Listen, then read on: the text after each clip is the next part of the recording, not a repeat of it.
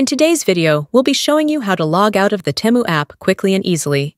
Whether you're switching accounts, managing multiple profiles, or simply need a break, logging out is pretty straightforward.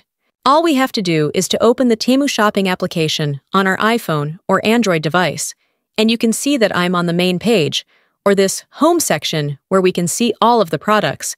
But in order to log out of our Temu account, we have to click on this little man icon, and that will take us to the You section in the app.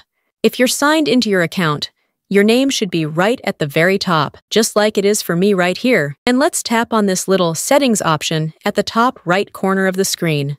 After the Settings page opens, you will see a bunch of different options related to your Temu app and your account. But let's tap on this Sign Out button at the very bottom.